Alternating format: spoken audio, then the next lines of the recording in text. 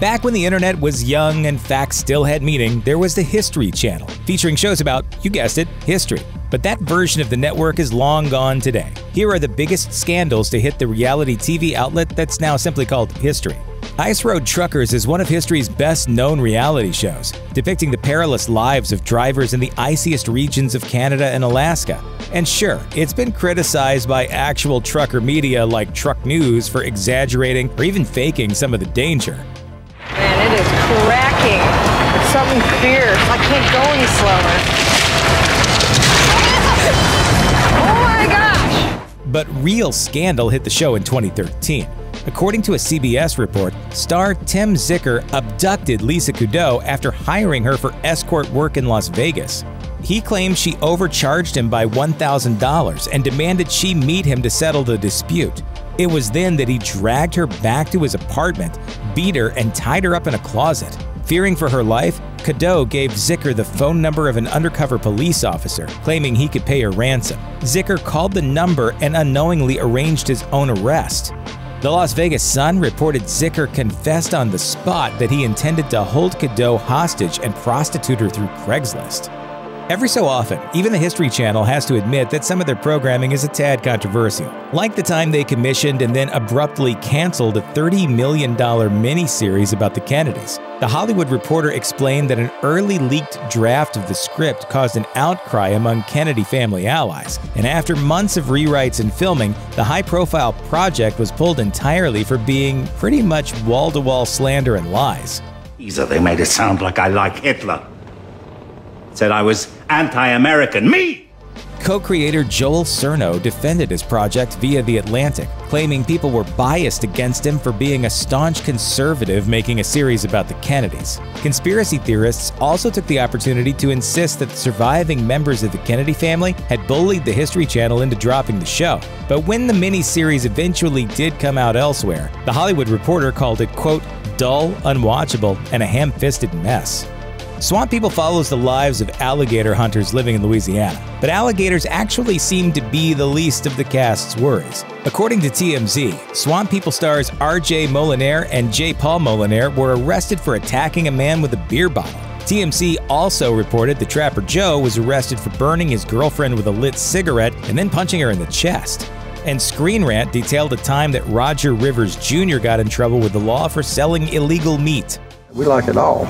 We eat everything down here. The Swamp People of the show proved so troublesome, Starcasm reports that most of the cast was suddenly fired before Season 7 of the show, shocking fans and sending angry cast members into social media rants. Producers held firm though, and remaining fans just had to deal with a whole new bunch of Swamp People. Bigfoot Captured was a feature-length special about the discovery and capture of a real Sasquatch. It was also, as Paste Magazine put it, a TV abomination. History Channel styled the show as a real documentary, despite the fact that the program was pure fiction. But not everyone recognized it as fake, leaving some viewers furious about pseudoscience being presented as fact, and others excited to discover proof of a real Bigfoot. At this point, I think Bigfoot's going to become a lot closer to reality. Not only did the channel fool their audience, they also more or less lied to their guest experts about the nature of the production.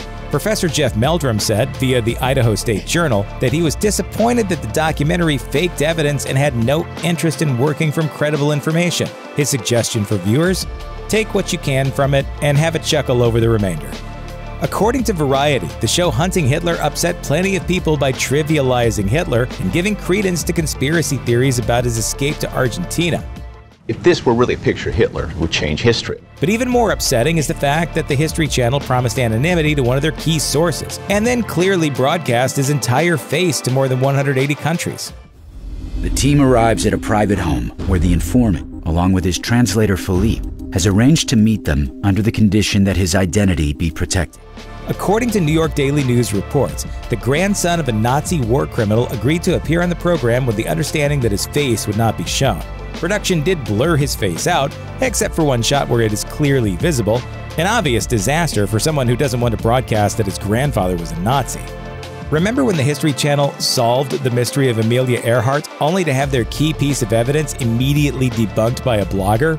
When you hear the name Amelia Earhart, it's a question mark that's never been solved. According to Vanity Fair, the documentary Amelia Earhart: The Lost Evidence caused some short-lived excitement when it presented a photo of Earhart and her navigator alive and in the Marshall Islands after her mysterious disappearance. The documentary suggests that Earhart survived her infamous crash in 1937 and that the U.S. government knew she was alive but covered it up. The network enjoyed a brief moment of historical triumph before they were thwarted by a blogger doing minimal research. National Geographic reported that Japanese military blogger Kota Yamano looked up the alleged location of the photo in the Japanese National Library's database and found that the pic was published in a Japanese coffee table book in 1935, 2 years before Earhart took her flight. So even if it were Amelia Earhart in that photo, which it's not, it proves nothing about her disappearance. American Pickers follows a couple of guys while they travel around the country and sift through piles of other people's junk in the hopes of finding treasure. The show's producers have occasionally been accused of planting the good stuff, and while we can't know that for sure, at least one of the 2 stars has definitely been caught doing some less than upstanding stuff. This is a perfect situation for a pick. According to a local TV station, Frank Fritz recently pled guilty to charges of operating while intoxicated, which also included driving the wrong way on the interstate. According to the police report, Fritz was, quote, weaving about the roadway under the influence of Xanax and alcohol. The miniseries The Bible was a huge hit for the network in 2014, except for that one slip-up where the producers cast an actor who looked a whole lot like President Barack Obama to play the devil. As described in The Guardian, the comparison went viral almost immediately after the 10-hour miniseries first premiered. You couldn't throw a stone emoji without hitting several hundred posts of Obama's face next to Moroccan actor Mohamed Ozani. Producer Roma Downey claimed that the resemblance was a total coincidence, but the damage was already done. If you will bow down and worship me, I will give you the whole world. Time reported that when the Bible producers cut down their series for the feature-length film version, Son of God, they decided to nix Satan entirely, hoping audiences would focus their attention on Jesus instead. The reality competition alone tries to one-up Survivor by abandoning its contestants in the middle of nowhere and then following their journey to survive alone in the wilderness. Happily, none of these people are naked, because another truly awful show already did that. I'm bored. The really stupid thing about all of this is no matter how alone the series makes it look like these people are, of course they're not really alone.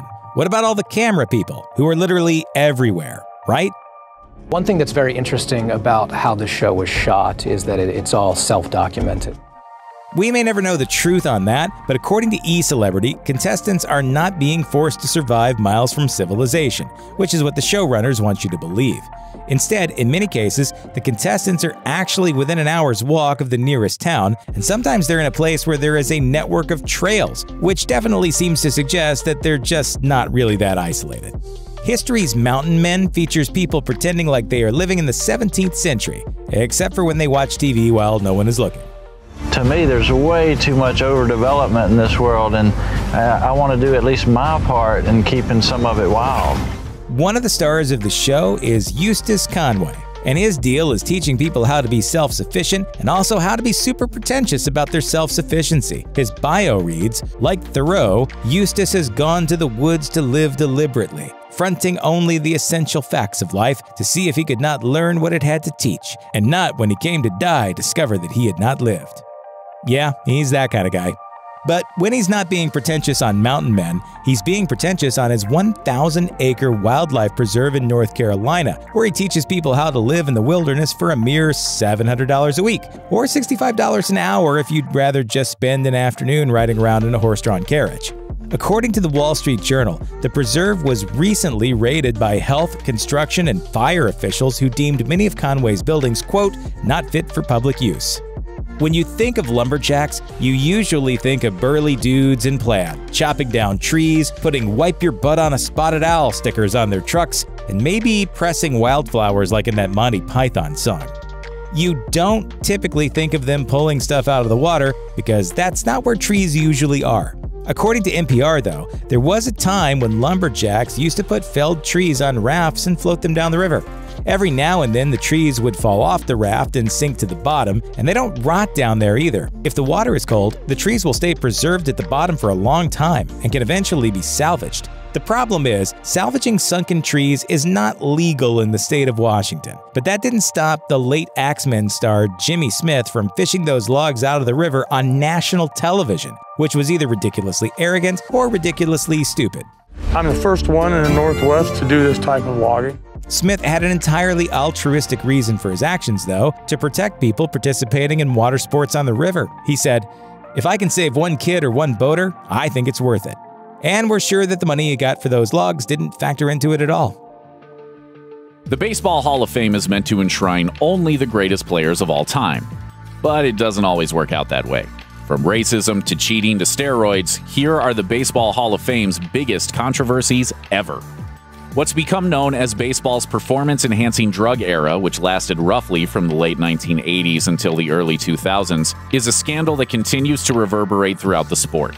No one knows exactly how many players were guilty at the time of taking drugs to gain an edge, but it was undoubtedly a lot of them, and the inflated statistics of the era are clear evidence that wholesale cheating was happening. This has now infected the Hall of Fame as players widely suspected of using performance-enhancing drugs become eligible. The writers who vote on inductees aren't beholden to any clear rules or guidelines, so they can, and do, leave players off their ballots for personal reasons. And many of them resent players whom they suspect of drug use. For example, Mike Piazza, one of the most dominant catchers of his time, was widely suspected of steroid use. That almost certainly explains the fact that he failed to get the required 75% of the vote the first 3 years he was eligible. Other notable suspected drug users who remain on the outside looking in include Barry Bonds, who holds both the single-season and all-time home run records, and pitcher Roger Clemens, who won 7 Cy Young Awards.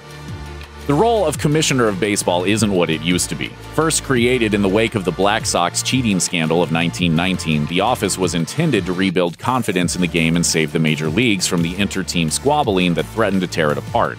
In the modern day, the commissioner is much less independent than originally conceived, but the position is still plenty influential, which is pretty clear in the case of Bud Selig.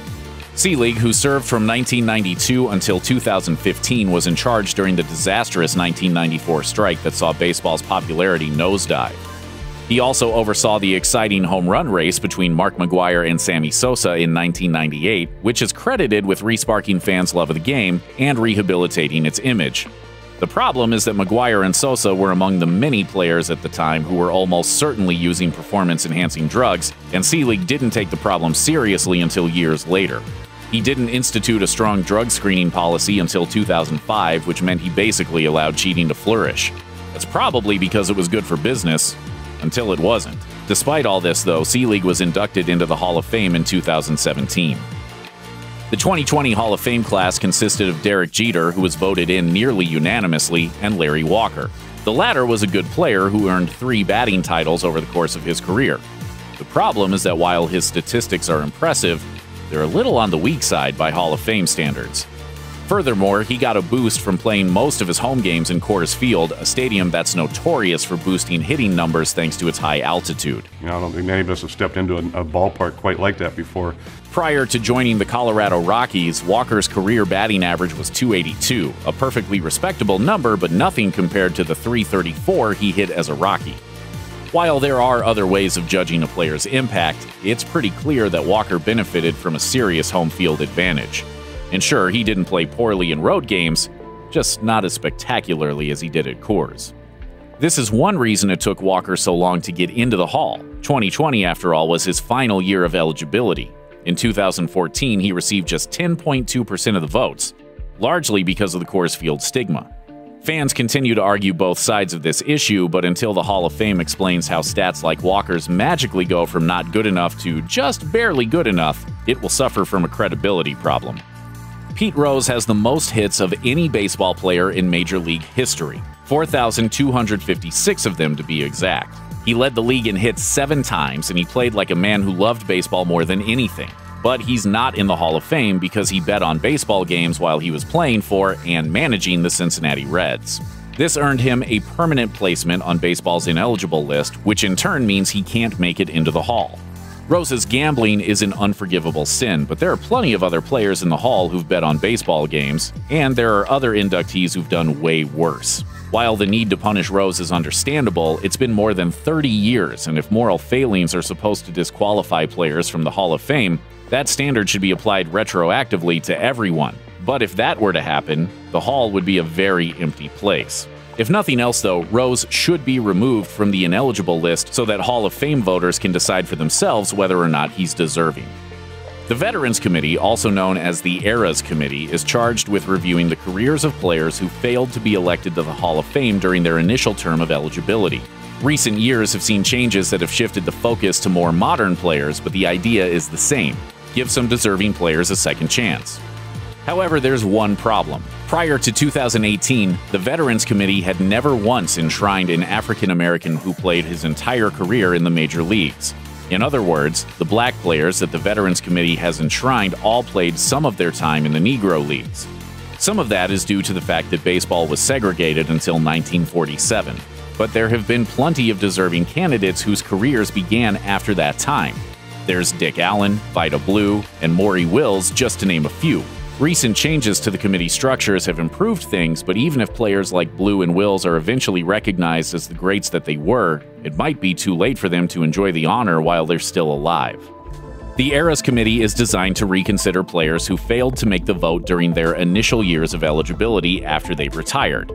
This makes sense for players who have borderline statistics or other reasons that they might have been overlooked, but the committee too often elects players who obviously fall short.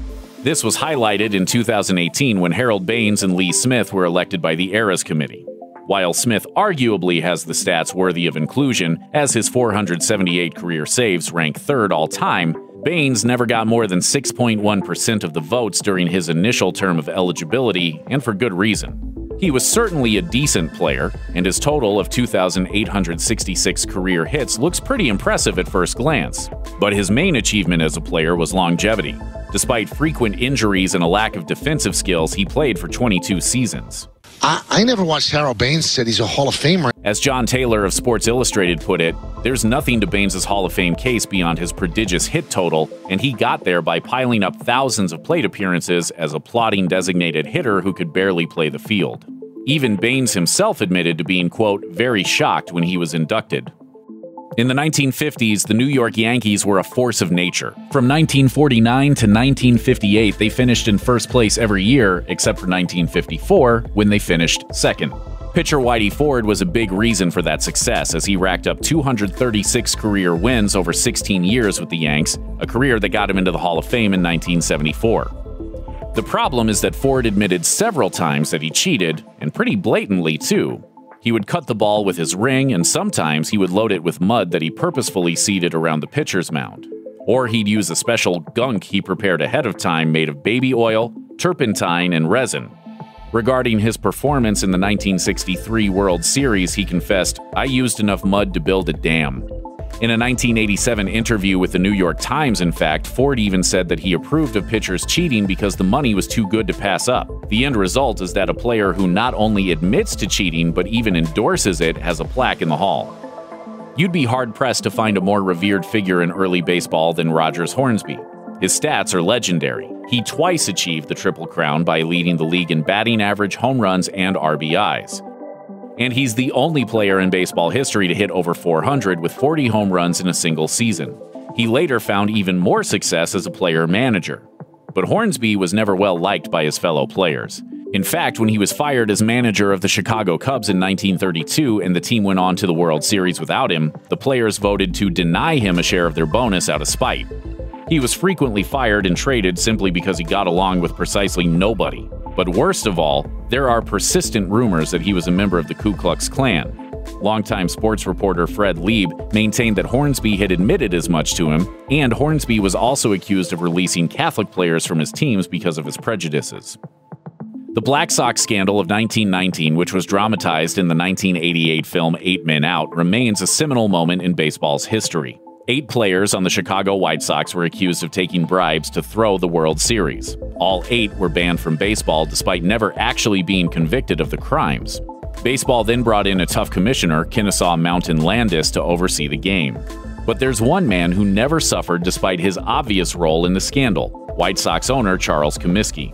Comiskey was a criminally mean-spirited boss who underpaid his players and otherwise treated them pretty badly. He would humiliate them by making them launder their own uniforms, and he often cheated by benching players in order to prevent them from getting contractual bonuses. He was also a big fan of racial segregation in baseball. But despite his treatment of his own players, the Black Sox scandal, and his obvious overall negative influence on the game, he has a plaque in the Hall of Fame.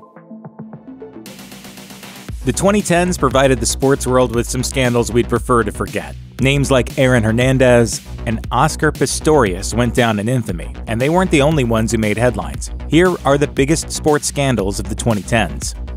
Even before the 2010s, experts had raised concerns about brain injuries suffered by professional and amateur football players. Eventually, chronic traumatic encephalopathy, or CTE, became part of the sports world's active vocabulary. The issue was never as simple as football being a dangerous pursuit. One doesn't need to be a practicing physician to understand that 300-pound men repeatedly ramming their heads into each other isn't great for staying healthy. Nevertheless, the NFL denied the truth as it attempted to hide the concussion crisis hovering over the sport and the number of former players likely suffering from CTE. The league was ultimately forced to pay out hundreds of millions of dollars following a class action lawsuit filed by ex-players, although such settlements have been less than helpful for many former pros. The NFL has also taken measures to make the game safer, including in-game penalties and post-game fines for players who hit opponents high on their bodies. The league has also hired independent concussion specialists to evaluate players suspected to have suffered head injuries during games. In September 2014, NFL Commissioner Roger Goodell placed Carolina Panthers defensive end Greg Hardy on the league's commissioner's exempt list after Hardy was convicted of assaulting his girlfriend. The following February, charges were dismissed after the alleged victim refused to cooperate in the criminal investigation. It was also reported that Hardy reached a financial settlement with the woman who told police he threatened her life. Nevertheless, the NFL signed Hardy to a new contract with the Dallas Cowboys. That November, Deadspin released photos of injuries that the alleged victim claimed came from Hardy's assault. Hardy's tenure with the Cowboys lasted only 12 games, and he never played again in the NFL. Not to be outdone by the Cowboys in the NFL, the UFC awarded Hardy with an opportunity to become a professional fighter in the spring of 2018. He entered November 2019 with a record of 5 wins, 1 loss, and 1 no contest. The biogenesis scandal was a huge story that rocked Major League Baseball throughout the 2010s. As the story goes, a man named Anthony Bosch operated a clinic that distributed performance-enhancing drugs to at least 20 players. After his operation was shut down following his arrest, he pleaded guilty and was sentenced to 4 years behind bars, a sentence that was ultimately reduced. The biggest name linked with biogenesis was New York Yankees superstar slugger Alex Rodriguez, who repeatedly denied purposefully using PEDs. For the record, have you ever used steroids, human growth hormone, or any other performance-enhancing substance? No. In November 2014, however, the Miami Herald reported that Rodriguez, who spent the entire previous MLB season suspended from the game, confirmed that he purchased and used products from the Biogenesis clinic. History suggests that Rodriguez would have been better off admitting his crimes right away, as baseball fans have repeatedly forgiven players linked with steroids and other PEDs. But considering his many denials, A-Rod might be waiting a long time for a call from the Hall of Fame once he becomes eligible in 2022. From 1981 through 2014, real estate mogul Donald Sterling served as owner of the NBA's Los Angeles Clippers. Throughout his tenure, he was accused of multiple acts of discrimination. In 2009, he agreed to pay nearly $3 million following a lawsuit over his alleged refusal to rent apartments he owned to several groups. He was also twice involved in harassment lawsuits. He settled one in 1998, and a different accuser lost her suit in 2004. But none of these incidents led to Sterling's downfall. Instead, racist comments he made that were recorded without his knowledge and published by TMZ in April 2014 resulted in Clippers players and coaches nearly boycotting a playoff game. Soon after Sterling's remarks went public, the NBA banned him for life. Effective immediately, I am banning Mr. Sterling for life It was later ruled that Sterling was mentally unfit to make decisions related to his family's trust, which prevented him from blocking the sale of the Clippers. In March 2016, his lawsuit against the league and 4 individuals, including his wife Shelley, was dismissed. While few, if any, cried for Sterling after the matter, various commentators pointed out that his situation also brought up serious questions about privacy. For 11 months out of any given year, American sports fans couldn't have cared less about competitive cycling. But when Lance Armstrong raced in the Tour de France from 1999 to 2005, cycling was America's sport. Armstrong won the event's title all 7 of those years, but accusations of wrongdoing and performance-enhancing drug use dogged him after each victory. His fans claimed that everyone was jealous that Armstrong, a cancer survivor who established what later became known as the Live Strong Foundation, was the best cyclist on the planet. They scoffed at each new allegation that emerged. But in 2012, the United States Anti-Doping Agency confirmed that Armstrong's team ran, quote, the most sophisticated, professionalized, and successful doping program that sport has ever seen. The USADA also stripped Armstrong of his 7 titles and banned him from the sport for life. In 2013, he admitted that he'd spent those years lying and cheating. He also bullied those who dared to suggest he wasn't clean. While speaking with Oprah Winfrey, he detailed the PED cocktail he used during his championship runs. In all 7 of your Tour de France victories, did you ever take banned substances or blood dope? Yes.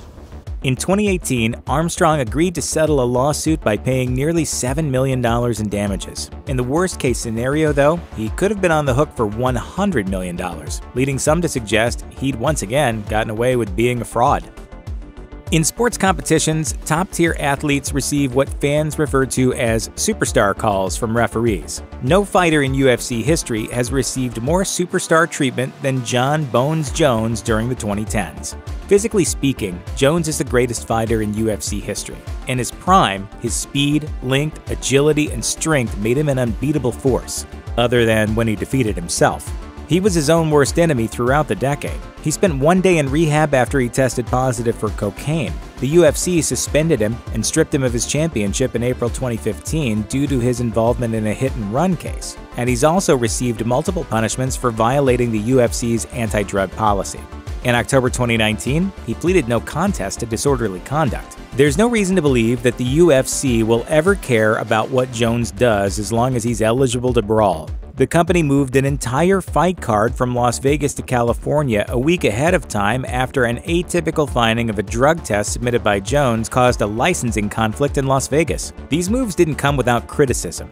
The Wrestling Observer, among other outlets, repeatedly called out the UFC and the USADA for allowing Jones to compete with trace amounts of steroid metabolite found in his blood. On October 4, 2019, as NBA teams were embarking on a preseason tour in China, Houston Rockets general manager Daryl Morey tweeted the message, "Fight for freedom, stand with Hong Kong."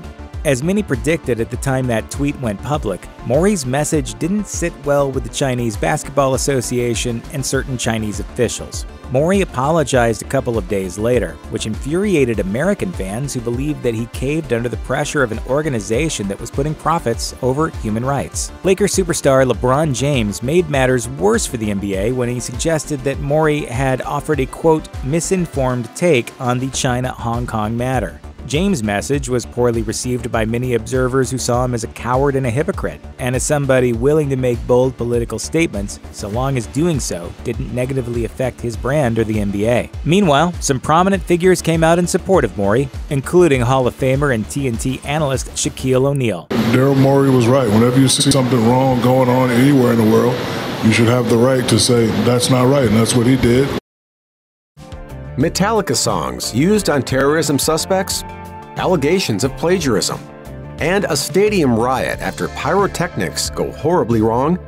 The most popular metal band in the world isn't immune to controversy. These are the scandals that rocked Metallica. There's a lot of debate about exactly when Metallica went from heavy metal darling to world-renowned franchise. Many fans point to the mind-blowing sales of their self-titled album, while others suggest it was the use of their song I Disappear in 2000's Mission Impossible 2. In reality, it was their fight against Napster over the legalities of P2P file sharing that brought Metallica to the forefront of international news. and got them labeled as sellouts by many longtime fans. According to the Washington Post, Metallica drummer Lars Ulrich and his lawyers appeared at Napster's offices in May 2000 with the names of over 335,000 individuals who had used the service to download the band's music. Napster settled the landmark dispute with the group in 2001, but the scandal has hung like a black cloud over Metallica ever since. In a 2013 interview with HuffPost, Ulrich acknowledged that the Napster debacle was the biggest incident that the band has become notorious for. He elaborated, "It'll be in the first 5 sentences of my obituary, and I sort of accept that for better or worse." Ulrich went on to assert that he had no regrets over the situation, despite being parodied by the likes of Weird Al Yankovic and South Park. "We're gonna sit here and protest with you until free downloading stops here!" Dave Mustaine is an absolute beast on the guitar, known for his iconic riffs in songs like Holy Wars, The Punishment Due, and Symphony of Destruction. He's so talented, in fact, that he was awarded the #1 spot in music journalist Joel McIver's book, The 100 Greatest Metal Guitarists in 2008. The accolade meant a lot to Mustaine, who revealed to Classic Rock that he was particularly happy to finish above both of his former Metallica bandmates, James Hetfield and Kirk Hammett. While Mustaine claims to be on better terms with the members of Metallica nowadays, he's still known to fire off the occasional potshot. Mustaine's firing from the band on April 11, 1983 is still a sore point of contention for both him and his fans.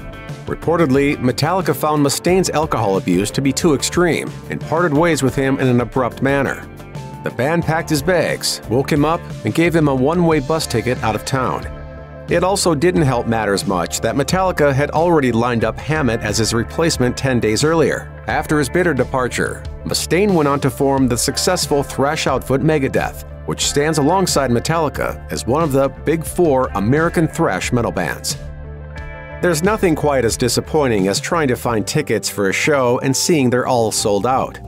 What's even worse is discovering a scalper pushing for ridiculous prices because they know there's a desperate audience. This is James from Metallica. Survey says you need cash. Many artists agree with fans that ticket scalping can do serious harm to the music and live entertainment industries.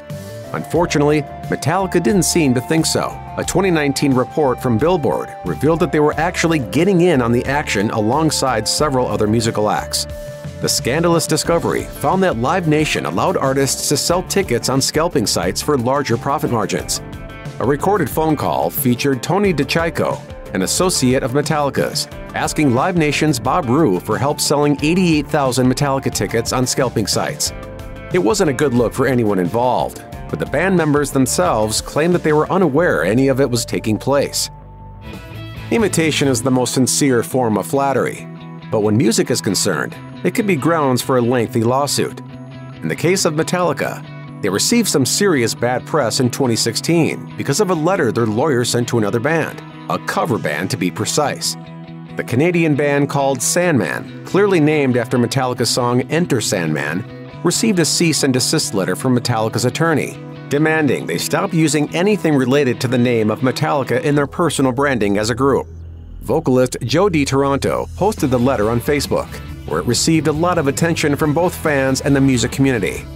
Eventually, the incident came to the attention of the band itself, which gave a statement to Rolling Stone saying, "Sandman should file the letter in the trash. Keep doing what you're doing. We totally support you."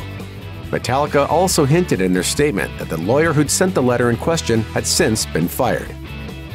On August 8, 1992, Metallica and Guns N' Roses were deep into their co-headlining tour. There had been a few hiccups along the way, including Axl Rose's constant lateness. On this fateful evening on Montreal's Olympic Stadium, Metallica played first, but their set ended much sooner than anticipated. During a performance of Fade to Black, Hetfield accidentally found himself trapped in a shower of pyrotechnics, causing second- and third-degree burns on his arm that required immediate medical attention.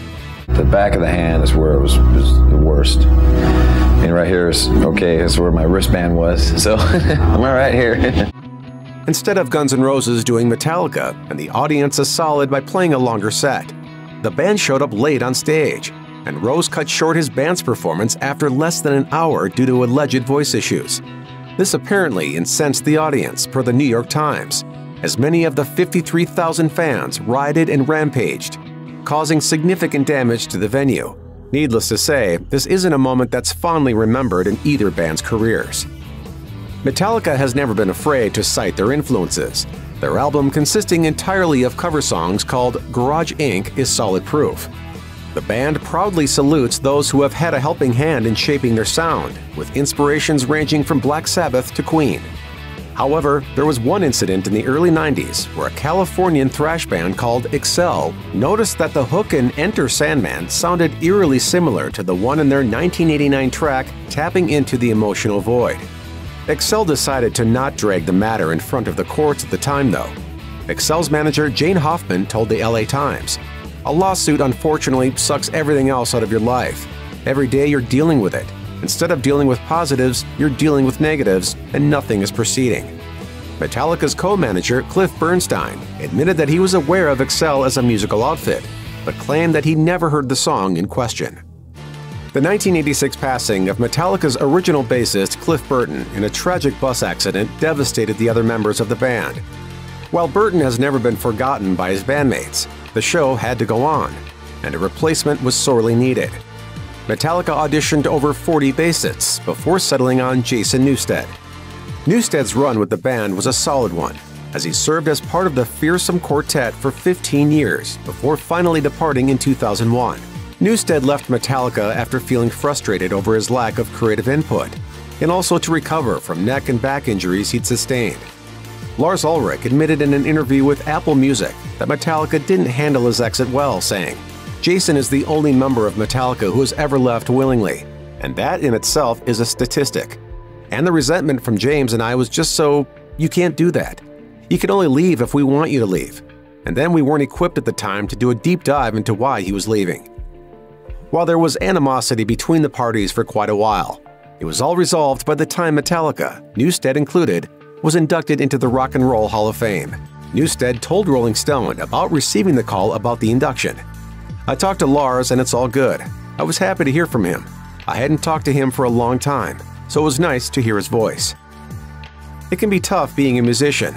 No artist walks into the studio with the intention of creating a mediocre single or album, but they'll often suffer the wrath of critics and fans if they don't deliver what was expected of them. Some will take criticism in stride, while others tend to get vocal about their detractors. Whichever way they go, most artists typically don't do what Metallica did during the run-up to their album Death Magnetic. In 2008, Metallica invited a few journalists to an early listening session of the album in London, England. The journalists were not asked to sign non-disclosure agreements, so a few writers presumed it was fair game and published their thoughts on the album afterwards. Not too long after the reviews appeared online, Metallica's team asked for the publications to take them down, claiming what they'd heard was an early mix of the album and not the final product. "I bought this when it came out. I was horrified when I listened to it. I threw it off a bridge and watched a truck smash it." There's no shortage of songs that music fans consider the worst ever. Some might even be so bad that listening to them feels like pure torture. And it turns out that's exactly what the military did when it wanted to break down prisoners during the War on Terror, as it pumped up the volume and let the music do the job. While some of us might have expected something truly grating like Crazy Frog or Tiny Tim to be blaring over the speakers, it was often Metallica's Enter Sandman being blasted at Guantanamo Bay and another detention camp at the border of Iraq and Syria. After being informed that his band's music was the torture device of choice, Hetfield joked, "We've been punishing our parents, our wives, our loved ones with this music forever. Why should the Iraqis be any different?" However, it does seem like Metallica wasn't too ecstatic with all the publicity the situation brought them. Navy SEAL Robert O'Neill told Esquire that the band specifically requested for the military to stop using their music in this way. After Saint Anger failed to capture the critics' thumbs up and the fans' cash, Metallica took some time out to plan their next effort, 5 years to be exact. Without a shadow of a doubt, 2008's Death Magnetic was better received than its predecessor. But that didn't stop around 16,000 fans from signing a petition to demand that the album be remixed because of a perceived poor sound quality. In an interview with Blender, Lars Ulrich addressed the criticisms of the album's sound, explaining, "There's nothing up with the audio quality. It's 2008 and that's how we make records. Producer Rick Rubin's whole thing is to try and get it to sound lively, to get it to sound loud, to get it to sound exciting, to get it to jump out at the speakers. The internet gives everybody a voice, and the internet has a tendency to give the complainers a louder voice. Despite the initial complaints, Death Magnetic was certified double platinum in 2010, having sold over 2 million copies. How do you do it, man? I play, man. I play. How do you make a metalhead angry? Just cut their hair. While it might sound like a cheesy joke, ask Metallica and they'll tell you it's true. Despite the Black Album sitting as the #1 album on the Billboard 200 for 4 weeks straight, a new genre climbed out of the gutters of Seattle and exploded onto the music scene in the early 90s. Grunge music brought with it a new sound and aesthetic. Gone were the long hair and sleeveless band shirts of the past, making way for musicians who often had shorter hairstyles and an unhealthy obsession with plaid. In the lead up to 1996's Load, Metallica underwent a grunge-approved makeover. When they reappeared in the public eye, the group looked more like Sugar Ray than Slayer. Kirk Hammett told Deseret News, "We didn't think it was that big of a deal, and it really surprised us that everyone else made such a fuss. But it's cool because we like controversy." The band's style continued to evolve over the years, but nothing was ever quite as drastic or controversial as the infamous look from the 90s. There's something deeply wrong with the way Fox News skews reality to suit its agenda. The news part of Fox News is suspect, and the sheer level of toxic scandals the network has been plagued by for the past few decades attests to that. Here are some of the biggest scandals to hit Fox News. Bias is human. However, journalistic standards demand a certain level of objectivity regarding facts. If you're a news anchor, your opinion on any politician and/or organization must take a back seat to the objective reality regarding whether they are corrupt, authoritarian, or just plain sleazy. Fox News generally doesn't play by those rules. Instead, the network chooses its conclusion and either cherry-picks information or outright lies to get there, creating a conservative echo chamber that has deepened polarization across the U.S., as explained by The Guardian. Over the years, Fox's irresponsible promotion of inaccuracies and constant pro-GOP flag-waving have fueled many baseless theories and misconceptions, while making the network itself increasingly powerful. As David Frum, former speechwriter for George W. Bush, once said, "Republicans originally thought that Fox worked for us, and now we're discovering we work for Fox." This problem has worsened in recent years, as seen by the relationship that President Trump has with the daytime show Fox and Friends. Regardless of what anyone thinks about Trump or Fox, the fact is that it's unprofessional how Fox and Friends works tirelessly to rewrite factual narratives to better suit the president's needs, knowing that he's watching, and purposefully giving him talking points to try to deflect current scandals, as The New Yorker assessed. Thank you so much for joining us, Mr. President. Happy birthday. Thank you very much. Politics aside, the toxic culture inside Fox News headquarters, particularly in regard to the treatment of women, is well documented. And as is so often the case, the problem started at the top. Roger Ailes, the now deceased CEO, had numerous harassment allegations against him from women at the network, according to Vox. This misconduct continued unabated for years, but eventually boiled over into both a federal investigation and Ailes himself being removed from the network he founded, according to the Los Angeles Times. These events were later adapted into the 2019 film Bombshell. Ask yourself what would scare my grandmother or piss off my grandfather, and that's a Fox story. Then there's Bill O'Reilly, whose own history of harassment, involving a $32 million settlement, wasn't enough to get Fox News to can him, until the whole thing became so publicized that advertisers were pulling out left and right. By the way, this wasn't the first scandal involving O'Reilly. Some years prior, during O'Reilly's tense custody trial with his ex-wife, Gawker reported that O'Reilly's teenage daughter said she had witnessed her father choking her mother and that he had, quote, dragged her down the stairs by her neck. Fox News has a long history of racism, both on-screen and off, and has racked up a long list of legal cases to prove it. One example? In 2017, the New York Times reported that 11 Fox News employees were suing the network for racial discrimination. Company comptroller Judith Slater was alleged to have mocked the way that black employees pronounced words. And following Trump's controversial travel ban, evidently asked them, "Who is going to Africa?" On screen, of course, Fox's history of racism is a matter of public record. In 2019, Free Press called out Tucker Carlson for wrongfully claiming, "There aren't that many hate crimes occurring in the country." This was a blatant lie, considering hate crimes have actually been on the rise, according to the FBI. In 2020, the Anti-Defamation League wrote an open letter to Fox News demanding that the network stop using anti-Semitic stereotypes, after repeated instances of the network stirring up anti-Jewish resentment in its coverage against Bernie Sanders, Michael Bloomberg, and George Soros. Meanwhile, Fox has continually defended police brutality against people of color, gaslighted viewers regarding slavery and Jim Crow laws, and planted numerous false allegations and stereotypes against Latinx Americans, immigrants, Asian Americans, the indigenous community, LGBTQ+ individuals, and more. Climate change is real, as are the dangers posed by COVID-19. Fox News, though, has violently contradicted the science regarding both of these realities, with deadly results. Because of climate change. That's how so the much world of would this be you different don't if it know. weren't for humans. You pretend that you know, but you don't know. As far as climate change, there's a 97% consensus among scientists regarding humankind's role in the climate horrors being wrought. Nonetheless, as The Guardian points out, Fox News has gone out of its way to disproportionately interview skeptical experts on screen, or to give airtime to non-experts bankrolled by fossil fuel corporations.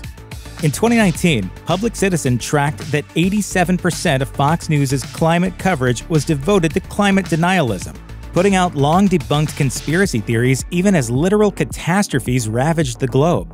The same is true of COVID-19. In early 2020, The Guardian reported that Fox News aggressively downplayed the threat posed by the novel coronavirus, putting out misleading and/or false information, comparing it to a bad cold, and other lies which likely played a huge role in the U.S.'s largely failed response to the pandemic. In fact, a University of Chicago study cited by NPR looked at Fox News viewers and found a direct link between those who watched Sean Hannity's program, which went out of its way to downplay the threat, and increased COVID-19 cases. By April 2020, Fox News' efforts to label COVID-19 a hoax resulted in a lawsuit, according to Forbes.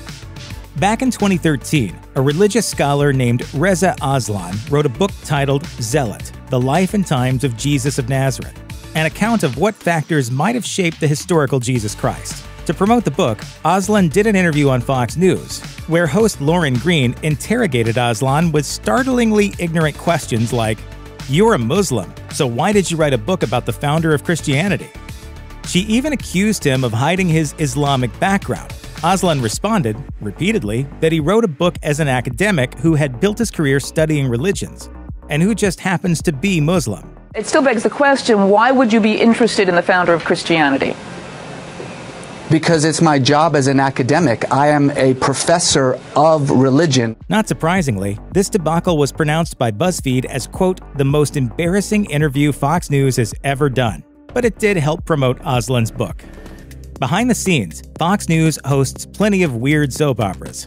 One particularly messy spat went public in 2010, when Fox chairman Rupert Murdoch's son-in-law, Matthew Freud, told the New York Times that he was ashamed of being connected to his father-in-law's news network, stating, "I am by no means alone within the family or the company in being ashamed and sickened by Roger Ailes' horrendous and sustained disregard of the journalistic standards that News Corporation, its founder, and every other global media business aspires to." Ouch. Following this pointed statement, Elizabeth, Murdoch's daughter, told The Guardian that her husband had gone rogue with his comment, but it's worth noting that, surprisingly enough, Elizabeth was also a Barack Obama supporter. Murdoch's company, for its part, issued a cold statement saying Freud's views had nothing to do with Murdoch's. This wouldn't be the end of the Fox family drama, however. In 2019, the mogul's own son, James Murdoch, told Vanity Fair that he thought his father's network was destroying what he called the connective tissue of society, and expressed interest in funding his own liberal media outlet to compete with Fox. For the record, James donated to the Pete Buttigieg presidential campaign.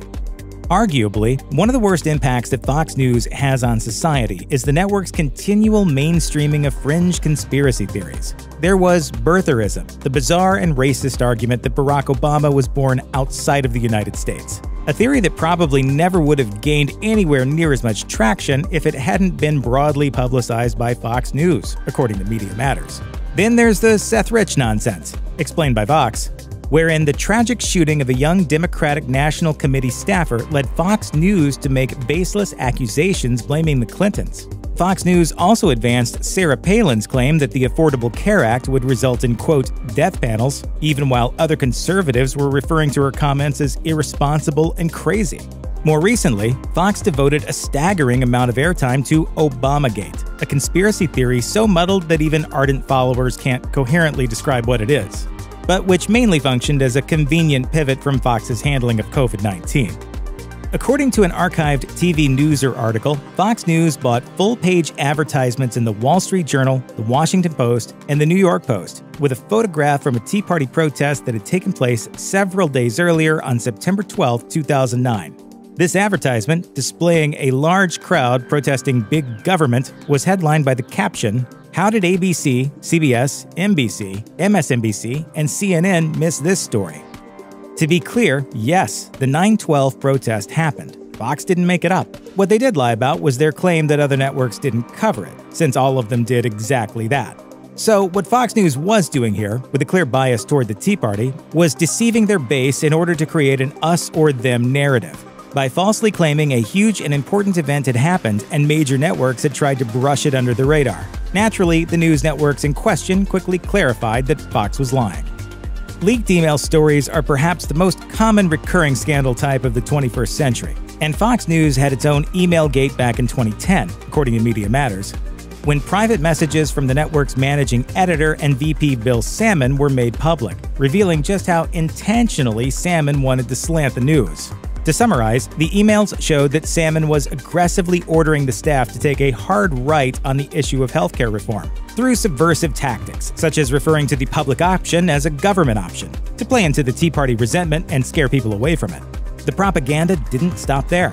Other emails, as reported by the Benton Institute, showed Salmon was trying to damage then-Senator Barack Obama by highlighting a past relationship with a white woman, basically to inflame racist viewers, and to equate Obama's political views with Marxism.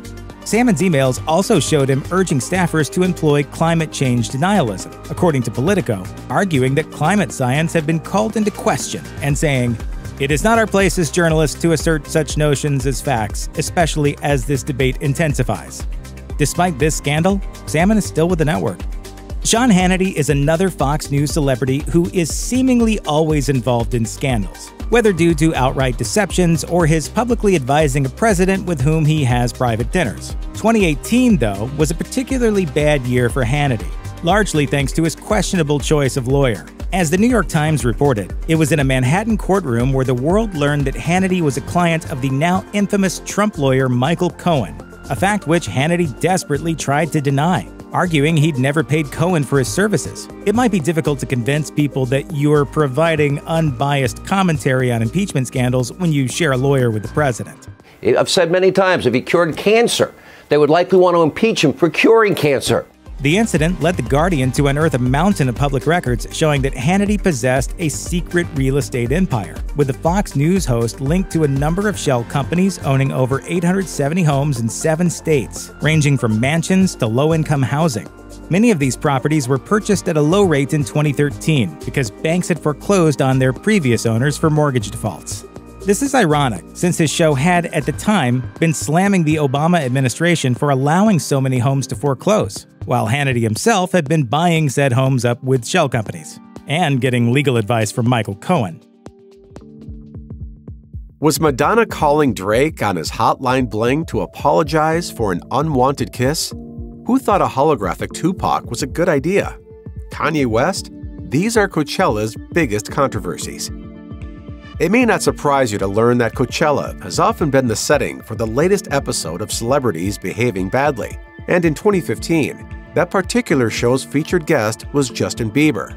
While Bieber was putting quite a bit of distance between himself and his former squeaky clean image, he still wasn't exactly the type of guy you'd think would get dragged out of a major music festival by his head after trying to access a very restricted area. You wouldn't have thought that, yet here we are. According to The Guardian, Bieber ran afoul of security when he attempted to enter an artists-only area, despite the fact that he was not performing that year, to get a better view of Drake's set. Bieber insisted that he was only there at Drake's invitation. Security insisted that they didn't care. and after some unpleasantries were exchanged, Bieber was dragged out in a headlock. The incident did absolutely nothing to help the singer's swiftly faltering public image, but it did help him to miss Drake's set. Speaking of Drake's set, it had its own set of problems. It all started when Drake named one of his songs after musical icon Madonna on his 2015 mixtape, If You're Reading This, It's Too Late. After breaking out the song at Coachella, the rapper shocked the audience by inviting Madonna herself up on stage, where she got down with her own 1994 song, Human Nature. At the song's conclusion, Madonna seized a seated Drake from behind, tilted his head back, and planted a kiss on him. And it was no friendly little peck. Madonna, 28 years Drake's senior, went all the way in. Drake would later take to Instagram to assuage fans of the notion that he had been less than thrilled with the sexy ambush, saying, "Don't misinterpret my shock. I got to make out with the Queen Madonna, and I feel 100 about that forever." Still, despite Drake's protests, it was perhaps the most awkward thing to ever happen on a Coachella stage. Perhaps we spoke too soon. At the 2012 festival, fans were psyched to learn that they would be treated to an appearance by legendary rapper Tupac, who had not performed publicly in 16 years. This is because, in case you missed it, Tupac had been quite dead for 16 years at the time. Nevertheless, headliners Dr. Dre and Snoop Dogg called Pac in for an assist on a couple of iconic tunes. Via hologram, one of the first uses of the technology for the questionable purpose of raising deceased entertainers from the dead. In the name of God, now I know what it feels like to be God. After the set, which was received with an odd mixture of elation and extreme confusion, Dre and Snoop raised the possibility of hauling Pac's hologram out on the road for a tour, a development which thankfully failed to materialize. But the performance certainly got people talking, and that discussion was a bit of a mixed bag, to say the least. As reported by the New Zealand Herald, pop star Katy Perry stated that she cried when she saw old Pac's ghostly image. Questlove of the Roots, meanwhile, bluntly said that the hologram haunted him in his sleep. Sly Stone is a funky legend that is not up for debate. Albums like 1971's seminal There's a Riot Going On, and culture permeating singles like Everyday People and Dance to the Music made him a household name in the 60s and 70s. Unfortunately, he fell on hard times in later years, a situation in which his former manager, Jerry Goldstein, played a part. That's the tale Sly told the crowd at Coachella in 2010. Unfortunately, they had been expecting a little more music and a little less angry ranting. According to LA Weekly, Sly turned in a set that was a sad spectacle, during which he would only sing a few bars of his classic hits at a time before pausing to wonder aloud how long he had to remain on stage to get paid, and also to go on at length about his financial troubles, which, in his estimation, were pretty much solely due to Goldstein. So angry and specific was his rant that Goldstein ended up suing him for libel over it, which turned out not to be a very good idea. Sly promptly filed a countersuit, and in 2015, a civil injury found that Stone was actually right. As reported by CNN, Goldstein, along with Sly's former attorney Glenn Stone, were ordered to pay $5 million in damages. Since its first show, Coachella has only missed 3 years. There was no event in 2000, the year after the inaugural festival, and the shindig was canceled in 2020 and 2021 due to the COVID-19 pandemic. This may have been a weird kind of blessing in disguise for the festival in 2020, as the lineup that was announced that year was poised for a not insignificant amount of blowback. That year, attention was being called to the fact that Coachella had only ever had 4 female headliners up to that point, and the 2020 lineup put a big, glaring spotlight on the issue. It wasn't just that all 3 headliners, Rage Against the Machine, Travis Scott, and Frank Ocean, were a bunch of dudes. It was more the fact that sitting below those dudes, aced out of headliner status, was Lana Del Rey, whose 2019 album received widespread critical adulation and won an Album of the Year Grammy. Ocean, meanwhile, hadn't released an album in 4 years, and it had been ever so slightly longer than that for Rage, who literally have not released new music in 2 decades. The Twitterverse took notice, taking to the platform to blast the organizers for this, and for the fact that several LGBTQ icons, such as Carly Rae Jepsen and Charlie XCX, were shoved way down underwater in the billing. And then COVID-19 hit. The festival was postponed and eventually scrapped. And at least for a while, everyone forgot about it. Well, what do we do with that information? What do you do with any information? You just stuff it deep down inside and keep an eye on it. You keep it. In November 2021, a horrible tragedy was in the news. At the Astro World Festival in Houston, 10 people died and dozens were seriously injured when an enormous, spontaneous crowd push occurred during a performance by festival founder Travis Scott, who was apparently oblivious to the horror unfolding just a few yards away from him. Scott endured intense public blowback after the incident, up to and including the online circulation of a petition to remove Scott from the lineup at the next festival on his schedule. Guess which? After a short bout of hemming and hawing, Golden Voice announced that Scott was indeed being booted from Coachella 2022, with CEO Paul Tullett issuing a public statement that Scott displayed gross negligence and sheer lack of compassion for human life. That said, Scott ended up performing at a Coachella after-party, so perhaps Tullett's public statement wasn't exactly heartfelt. Coachella 2022 may have washed its hands of Travis Scott, but thanks to Kanye West, Scott wasn't done getting all tangled up in controversy surrounding the festival. West, originally set to headline along with Harry Styles and Billie Eilish, loudly called attention to himself after footage surfaced online of Eilish during a recent concert, announcing to the crowd that someone in the audience was having trouble, and she would have to wait to make sure they were okay before continuing. West, of course, took this not as an admirable display of responsibility, but as a direct insult to his buddy Scott, whom he had planned to invite on stage during his set. Naturally, Kanye took to Instagram to demand an apology from Eilish in all caps, threatening to pull out of the festival if she failed to do so. After yet another online petition calling for his removal started to snowball, West apparently saw the writing on the wall.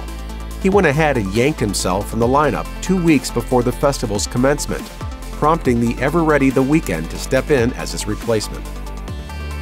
In 2014, the New York Daily News ran a story that was picked up by several major outlets simply because it just sounded too plausible. In it, it was alleged that various non-musical celebrities were seeking and sometimes receiving big, fat paydays simply for attending Coachella and promoting the festival on social media. Didn't you and your wife, did you meet on something like that, or? Pretty much, yeah. No, we met at Coachella. Now, it wasn't reported that Golden Voice was handing out the checks.